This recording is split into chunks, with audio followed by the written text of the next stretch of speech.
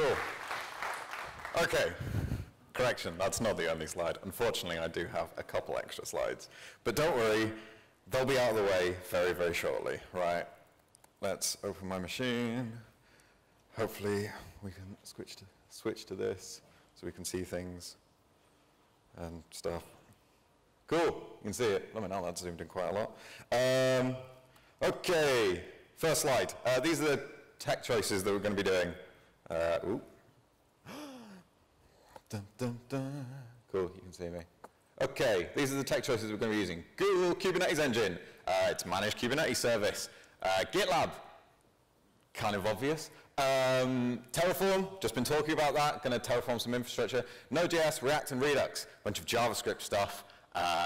Yes, that does make me the most annoying person in the room. I apologize in advance. But okay, it's fine. Accept JavaScript. It's part of the world now. Here's a little napkin diagram of the thing that we're going to actually build. So we're going to have a front end that's going to be serviced from this front end pod that can access all of the static resources and things by hitting the Kubernetes cluster ingress, going through a service, hitting the front end pod. And then the backend service here is going to be just serving the Node.js app. Slides over, let's build. So, oh God, that's hideous.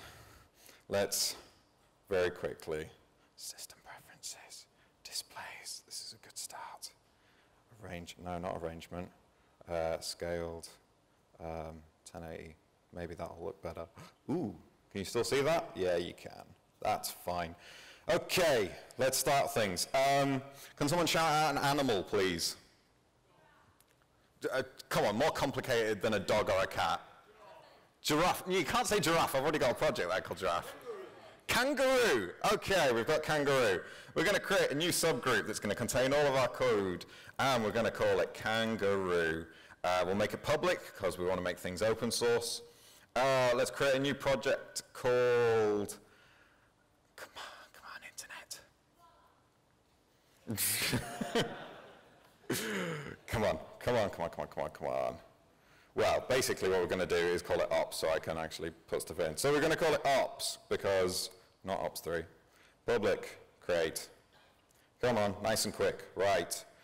So, let's create a new folder called kangaroo. Stick that in ops, and then I'm just going to open the terminal and open this in code and go into kangaroo and open that in Visual Studio Code. Nice. Okay, so checklist of things to do so I can actually stay on track. We're going to terraform a cluster, we're going to configure that cluster, and we're going to configure GitLab. We're going to initialize a front end and a back end. That's all our ops stuff. Then we're going to do some dev stuff and actually develop a little bit of the back end and front end. I'm cheating a little bit because obviously it says 0 to Kubernetes, but I do already have a little repo here. But trust me, it's not very much code, so I'm still counting it. So we've got some Terraform here. We'll stick. Can you make the text bigger? Sure thing. There you go. You see that? Awesome. Let's stick that in the kangaroo folder, and so we're going to create this platform here in Terraform modules. We've got GKE. That's going to create a GitLab GKE thingy-mabobby there. Let's call this actually, because I think I already have a cluster called dev in there. Let's just call it dev kangaroo. And that'll do. So, first thing to do, cd into ops, cd into the dev environment.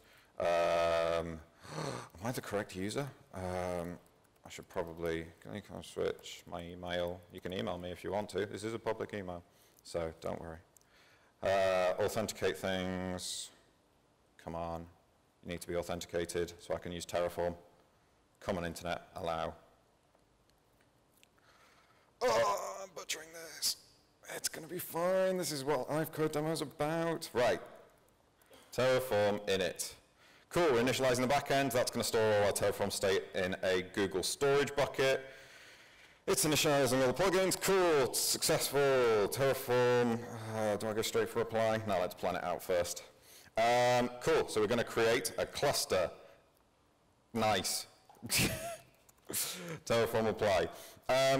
So whilst this terraforms, let me actually talk about what we're going to be building a bit more.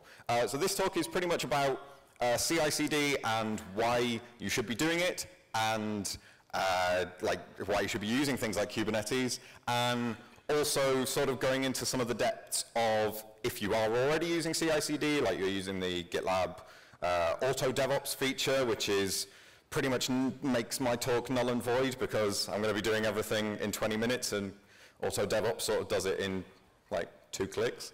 But yeah, so we're going to kind of go into the depths of how sort of some of the stuff that auto DevOps, how that works. I'm simplifying things to make it a little bit easier, just for me because we've only got 17 minutes left now. Cool, but we've got Kangaroo. That is a cluster that's getting up and running. So, terraforming cluster, and then we're going to run some scripts on this cluster. These are pretty similar to what in the background for the auto DevOps stuff, what it's going to be running. So we're going to be using Helm, which is a deployment tool, and I think it calls itself a package manager for Kubernetes, which is, I guess, accurate. We're going to be initializing that. That'll put Tiller on it, although in the next version of Helm, it's not using Tiller, which is kind of cool. And then we're going to be giving Tiller some permissions to make sure that it can actually do some stuff. We're going to be installing a Nginx ingress, just to make sure that, like, back to our architecture diagram, we actually have an ingress that will serve out some stuff. We're going to be sorting out GitLab CI/CD things, so making sure that our CI/CD pipeline can actually go and talk to our Kubernetes cluster and deploy things. And then we're going to look at some image pool secrets because I'm also using GitLab's container registry to store some, well, containers. So I'm just kind of waiting for Terraform to actually work now. Come on, 2 minutes to terraform a cluster. I mean, ironically, Google's pretty good at this, and it takes like quite a lot longer on some of the other platforms, but I probably shouldn't say that sort of thing. I work for Capgemini, by the way. Come work for us. Cool. Corporate shill stuff over. I'm going to get told off for that. Whilst this is Terraform, oh no, I can't really commit it up. Actually, I'll talk about some of the other stuff whilst this is terraforming that I'm going to be doing. So, in our checklist, I'm going to be initting a front end and a back end. So all the scripts are doing are sorting out that configuration of the cluster and everything. The init front end, this is the bit where I'm sort of cheating with the 0 to Kubernetes, because I wrote a little open source generator thing. This is my website. Look, it's pretty. That basically you can, if you open a file, and as long as you have npm and git installed, it'll just boot up and generate. It's kind of like Spring Initializer if people are familiar with the Java world. It'll just generate you a front-end app, and I've got one for back-end apps, which I'm also going to be using, with GitLab CI files, because I really quite like GitLab, hence why I'm here. And yeah, it comes along with Kubernetes files to be able to deploy things. I'm currently using a little open source tool that the Home Office built called KD to deploy things instead of using Helm, because I have some issues around deploying with Helm when it comes to aligning things between Git hashes and tracking that and then converting that into a semantic versioning thing. I don't know. If you're good at that sort of stuff, come talk to me afterwards. But we've terraformed something. Yay! Let's go into, let's actually connect to this. So I'm actually going to use the console, which is something that I didn't want to use, but I have to use it. Well, I don't have to use it. I could have like memorized that command, but fuck that. So, kubectl get pods. I don't have anything in the default namespace, so let's have a look in the kube system namespace. Can you see that, by the way, or do you want me to make it even bigger? A little bit bigger? How's that? Oh God, that's ugly. I'm gonna have to, sorry for you people who are short-sighted. So, we actually can connect to things. We can see that all of the Google stuff to do with FluentD and Prometheus and all that stuff's running. So let's run these scripts. Let's get Helm installed. So cd out of here and go into Kubernetes, and let's just run the first script. Cool, that's Helm installed and Tiller given the permissions. Done. Let's run the second script. Nginx. Couldn't find a ready Tiller pod. That's okay because Tiller takes a second to install. By the time I've typed out this command, till it'll be running. Ooh, it's not. Go on, there we go, now it's running. Let's rerun that second script. Nginx, and cool, it's done. Magic. Let's sort out GitLab CI. So, as I said earlier, the tool that I'm going to be using is called KD, and that requires a couple of little variables to be put into GitLab to make sure that KD, well, I guess with any deployment tool, you're going to have to tell your deployment tool where to go. So we're going to go into, we want to make this, all of these variables available to the entire Kangaroo group. So let's go into settings and look at CI/CD and look at variables, and we're just going to create one called kube server, I think it's called, and that is going to be the actual URL that we're going to go in, the actual IP address of this server. There we go. It needs to be HTTPS because otherwise it complains, and we need kube token, which is the token of a service account, so that GitLab, when it goes and talks to the Kubernetes cluster, it can go and say, hey, I need to go and run this, but I need permission to deploy things and all that sort of stuff. That's what this service account is going to do for us. How do we do this? We run the script, and it creates the service account, and it even outputs the token.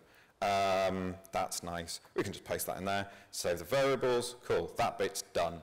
Right, so we've done that bit, we've done that bit. We're not going to worry about the image pool secrets yet. We'll come back to that.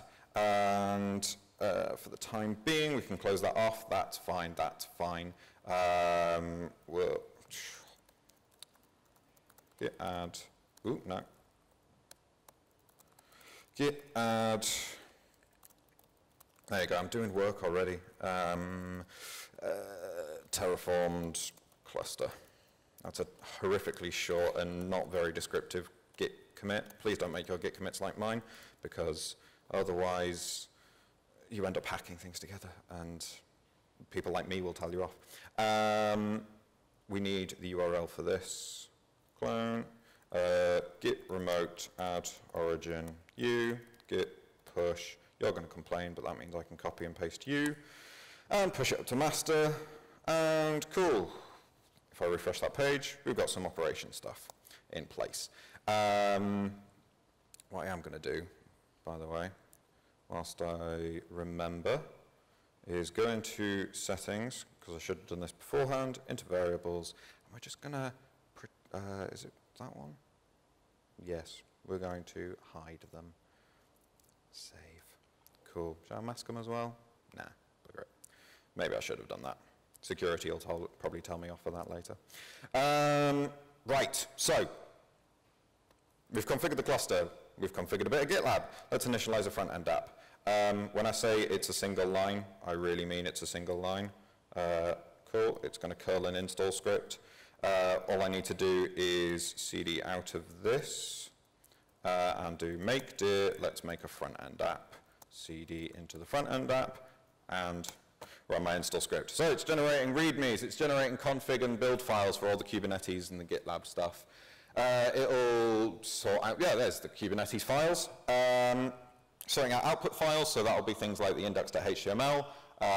Application code, so that'll be all the React Redux stuff. If you're unfamiliar with React Redux, React is a library built by Facebook, and it's actually pretty good, yay. And it allows us to create these sort of composable components. That's a mouthful. Say that 10 times faster. Composable components, composable components. Anyway. And Redux is a client-side framework that allows you to have a store and then push stuff out from there. And it's loading, and it's installing our Node NPM modules. Oh, and it even opens code for us. So let's actually close that, because I've already got it in here. It's already started it up. So if I do localhost 8080, cool, it says hello world. That's nice. So, quick little dive and explain of what's going on here. Webpack's going to build it all, package.json. If you're familiar with Node.js, that's going to sort out all of the dependencies and everything. Dockerfile, Nginx, it's going to host it in an Nginx server and a Docker image. GitLab CI, this is the bit that we actually care about. So, this is the GitLab bit. We're going to build it on a Node server, and it's just going to run it and stick everything in public.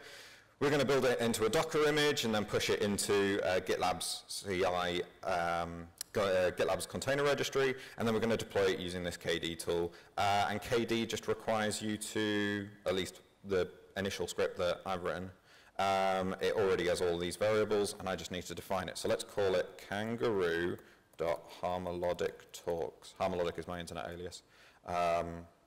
Cool, that looks all fine to me. Let's leave that there for the time being. Let's have a look at these Kubernetes scripts. Cool, that looks like a deployment that will kick out a single replica, and it's got all the registry deployment tokens. It'll do rolling updates, that's nice. An ingress, that's our Nginx ingress bit that's going to manage saying hello to the outside world. That's our service that's going to connect our deployment and our ingress together. Lovely jubbly. We don't need to do anything around that. So, initialize our front end, done that. Let's CD out of this and do exactly the same for backend. Make CD is a command that I made up that allows me to make directories and CD directly into them. What am I doing? Oh yeah, I'm actually doing a talk. I should probably concentrate on that. Cool. Let's copy that. Let's run it. Exactly the same thing. README, config files. It's building everything out. You can see it all just being pulled in from the outside internet. Open source, don't you just love it? Yes, we do. We wouldn't love open source if we wouldn't be here if we didn't love open source. That's what I was about to say. Or if you're here and you don't like open source, why? Come and convince me, and I'll tell you you're wrong. That's installing all of the things. So here we're just using Express because I'm lazy and can't be bothered learning any of the new Node.js frameworks because they'll die in about 6 months. That's the nature of the JavaScript world. We all know it. So I'm just using Express. Cool, it started up. So if I go to localhost 8080, it says cannot get. But it does have a health check that says, oh no, because this is running, I configure this there. There's the health check, and if I say that then says hello world. Cool. So it's going to say /API, just so that when we deploy things, it's going to be deployed under the same URL, and I can still access things through the ingress nice and neatly via the same URL, which means HTTPS, which we're not going to do today because I don't have enough time. If we wanted to configure that, that's all good. We're going to do the same thing that we did for the front end and just make it saying kangaroo.harmelodic.talks.com. At some point I'm going to have to configure that URL. That works everything, that's fine. Right, so we've initialized all of that sort of stuff. We've init a front end, we've init a back end. Let's do some development, because I'm sick of doing operations. Let's do the dev as part of the ops. I want to make this easy, because I don't have a huge amount of time. That's just saying hello world. I already have a body parser JSON thing in there, so if I kick out some JSON, a front end is going to like it. So let's say title is hello GitLab commit 2019. Smiley face. You're complaining because the linter is telling me to use single quote marks, even though I've been brought up on Java, which means double quotes for everything, and C++. What are you complaining about? This line is length of blah, blah, blah, blah, blah. Okay, fine. Stop complaining, linter. I know you're trying to get me to write neat code, but also, I hate you. Right. That's some back-end stuff developed. Let's make sure that the front end can actually talk to the back end. So in our source, we have some components. That's going to render a title that says this pops.title. See what I did there with that back end where I said title.thing? I'm already prepared. Containers. These are sort of bundles of components that contain state and define a specific part of your app. Then components define how the little widgets and bits work. That's just going to say, hey, on root, I want you to render index because we're using React Router. If you don't understand any of this, don't worry about it. I'll explain it all afterwards if you want. Yeah. And then index container is just going to look into the Redux store and get out the title. We're going to render it onto the fetch title. We're going to render it into here. On mounting, we're going to want to subscribe to the title in case we see any changes. We'll fetch the title from the middleware, because this is what Redux does, and then we'll render a title component and pass it the title string. So let's have a look at some middleware stuff, at the Redux things. We've got an action, that just sets the title. We have a store, so our initial title is initial title. That's going to build out a store, which gets generated through these reducers that handle actions, blah, blah, blah, JavaScript, everyone hates it. This is the tasty bit. This is the bit that actually connects our, what did I edit in U? That was going to break something. Ooh, what are you not like? Thank you. It's good job I spotted that, because otherwise that was going to make everything break. So we want to, this is going to fetch the title, so it's going to say get API, as another little preparation thing, and it's going to look at the JSON, and it says, if I can read the JSON, set the title as data, but we want it to be data.title, and if it fails, then it will just say hello world, so it still will actually render something. And if it fails everything, and even the API isn't readable, it'll still just say hello world. Cool. I'm like when I say on my checklist that I'm saying develop front end to read some back end, and all I did was just add that, and I know I'm cheating, but I have 20 minutes, just forgive me, all right? So let's actually commit some stuff in place. We actually need some repos to store all of this junk. Come on, Internet. You've been good to me so far in downloading all those horrifically large NPM modules. Let's create the front end. How am I doing for time? I have 2 minutes left. I reckon I can do this. So let's, that was the front end. We want to cd into front end, git status, git add. I should probably concentrate here. CI/CD, middleware. Again, butchering these git remote, add origin, butchering these git commit messages, git push origin master. Cool, I think you're going to be good enough. Then we want to go back to Kangaroo, new project.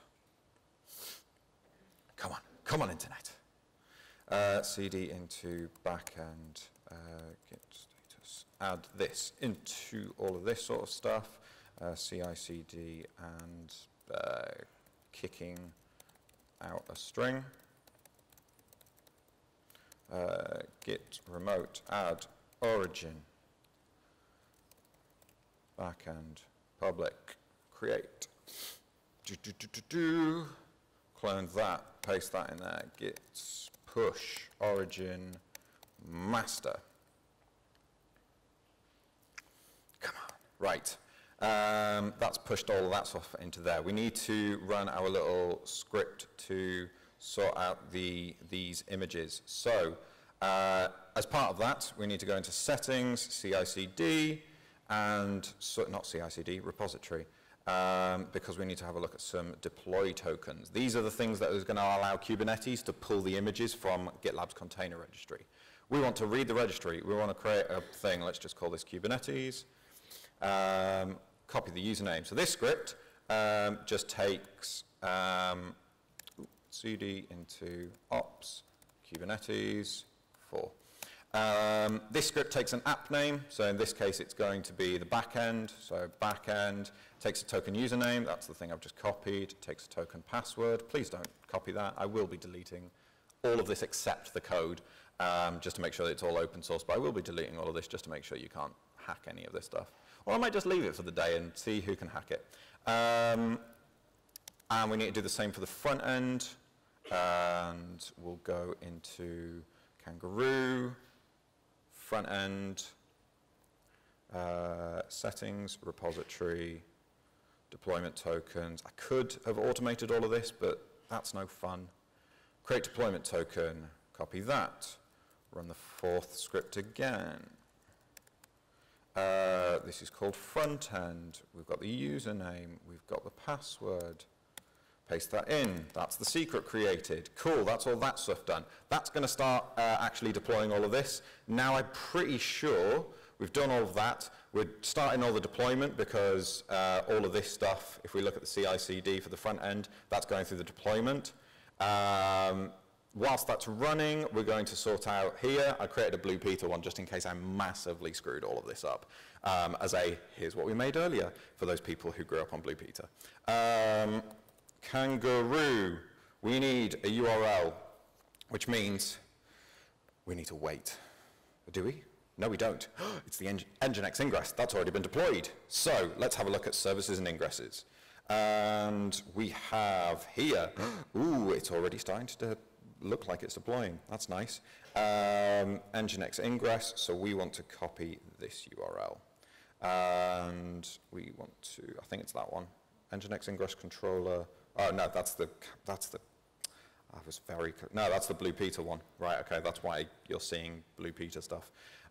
We need to copy this one, because that's to do with Kangaroo, and we need to put this in here, paste that in there, take off the port, create that. That'll go and update DNS, which will take a second or two. Come on, come on, come on, come on. Now, all we have to do is wait for, where am I going? Here we go. What was the last thing that I pushed up? It would have been the front end, I think, was the one that I last created. Let's have a look. Front end, yes. So if we go and have a look at the front end, this is probably the one that will finish last in my CI/CD jobs. Go on, you're deploying. Everything's been green so far. I might have just pulled off a live coding demo in 15 minutes. And if so, I don't know about you, but I'm kind of proud of myself. I'm going to treat myself to a beer later. Because, God, I need it. I stocked up on coffee just to make sure that I can actually do this. Right. Hopefully, the Blue Peter stuff, don't look at my Chrome history. Christ, no. You're all giggling. It's worse than you think. So that's our Blue Peter one. That says Hello GitLab. But we want to see something that's better. We want to see that's all the init stuff. We can close all that down. It's deployed, which means if we refresh this, that says Kangaroo, that says Kangaroo. If we click that, it says Hello World. Go on. You're not connecting to the API. There it is!